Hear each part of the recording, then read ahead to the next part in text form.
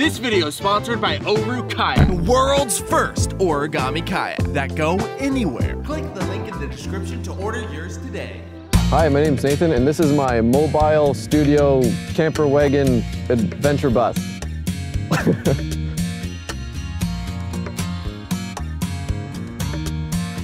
I'm a professional graphic designer. That's what I studied, but I'm also a photographer. I specialize in photo manipulation and surrealism photography, and it's a very hands-on approach. There's a lot of prop building involved. Like, I did this one photo where it looks like the lake has been drained by a giant plug. Each photo is its own, huge project. And then with the bus, I'm able to drive to very remote locations and still be able to create. When I found out my dad was having a kidney transplant, my sister and I both quit our jobs and moved back in with our parents to be there for support. I had nothing but time on my hands. I wasn't working for anybody. I had money saved, and I kind of realized that this is a window of opportunity that I'll never get again. So my dad's a lot healthier now. This past year has been amazing. I've started my own business. I built the bus, and now I'm getting ready to start using it, and gonna be using it in British Columbia.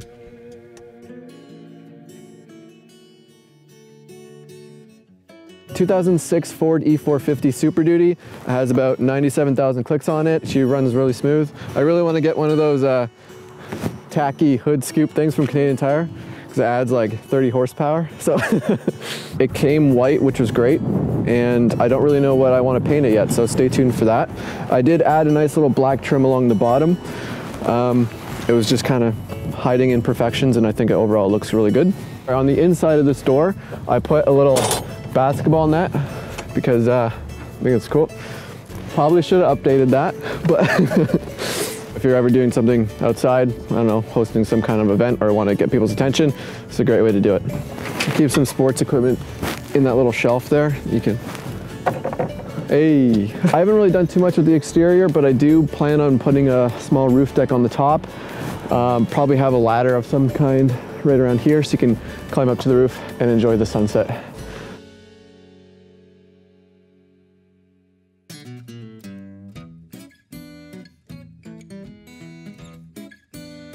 This is the kitchen area. Now, because I don't live in here full time, my needs are a bit different. I don't have this sink installed just yet, but what I've used for that is just an old tin bucket that I'm gonna turn into a sink. These are just little wooden crates. I bought a bunch of them and just stained them myself, and I'm making nice little drawers out of them.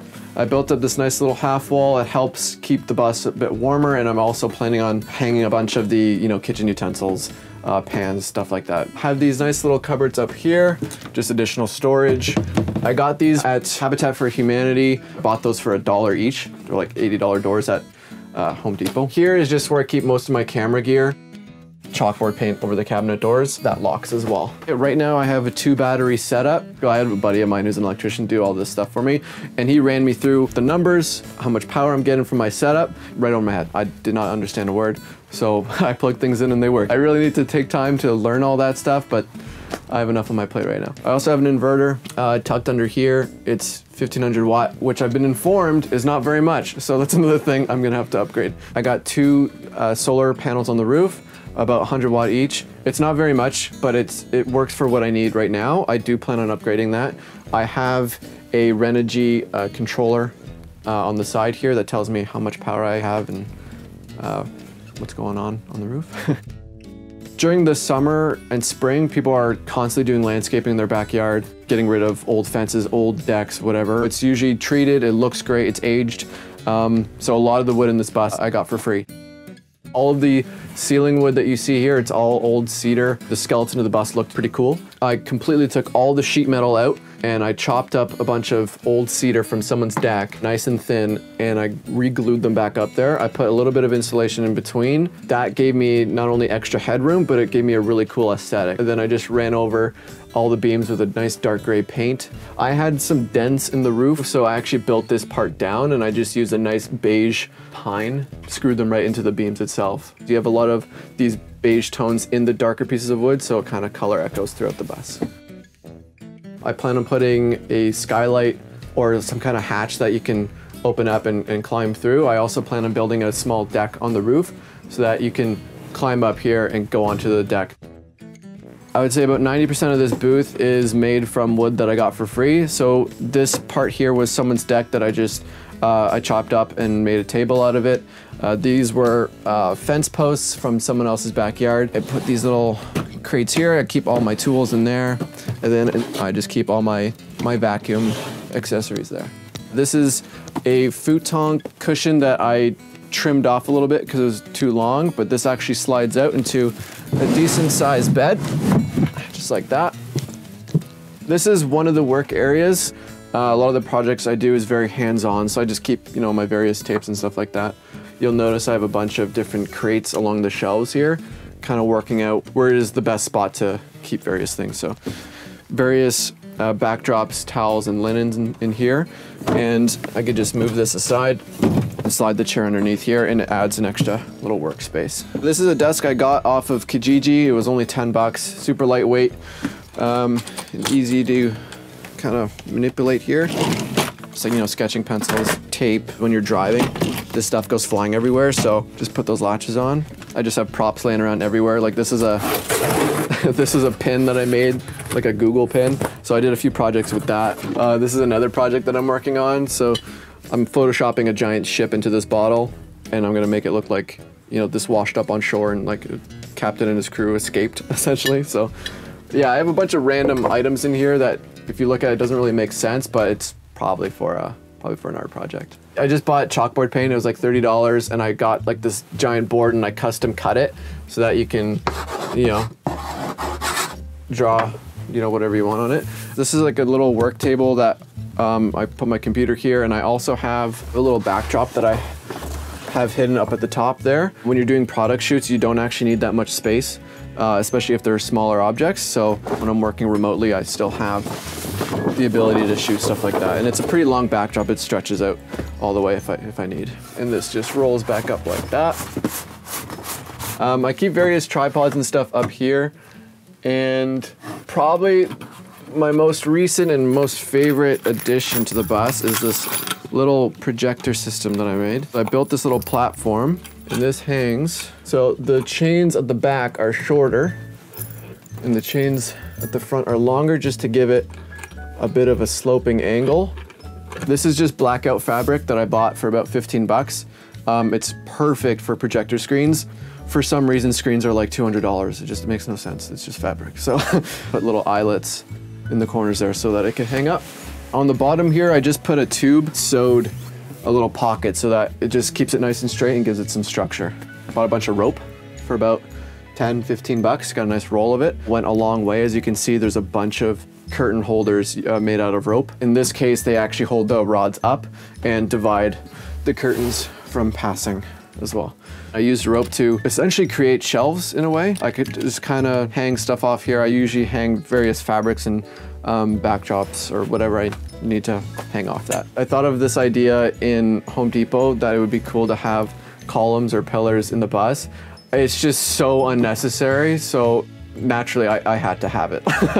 I have them here. This was a part of someone's deck that I got for free, so nice aged wood there. And you can see in the kitchen, I used the same piece of wood. I just cut it up in different pieces. Massive pillars here, again, with the rope creating shelving out of essentially nothing. So yeah, completely unnecessary. So that's why I put them in.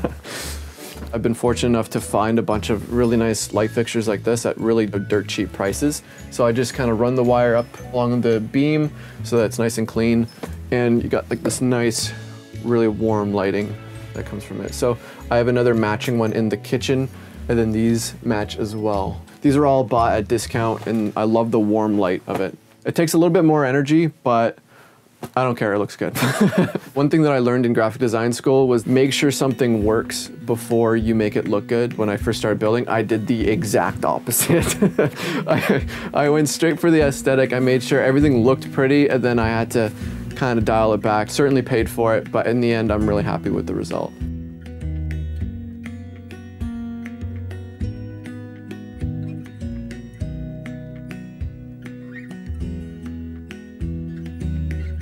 The biggest lesson I've learned, hands down, is patience. There's so many things I wanted to do so quickly, and that's when I started making mistakes, and I was actually moving further away from my goal. So just take your time and really Map out the best way to do things, and just you'll get there eventually. Just stick with it. I like the saying that yesterday you said tomorrow.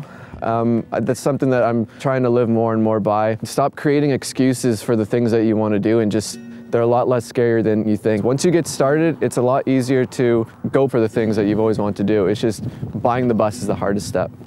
We are anchored off of the home island of Odysseus, which is modern-day Kefalonia in Greece, which is arguably Homer's Ithaca.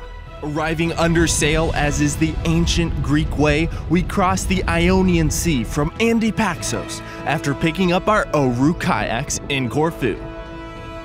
These kayaks are the perfect addition to our adventure gear because they are incredibly lightweight and they pack down into a pack that fits on your back.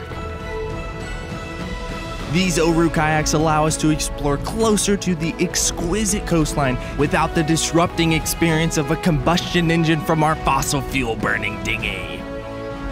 Oru kayaks are a pleasure to paddle, and they have increased my exploration joy by at least 5 points. When you're sitting low in the water, silently ghosting along, observing the magnificence around you, a feeling of loving wonder is inevitable. Explore our home planet in an immersive, integrated way and enjoy the serenity. Use the link in the description to order your very own origami Oru kayak and get out there and explore.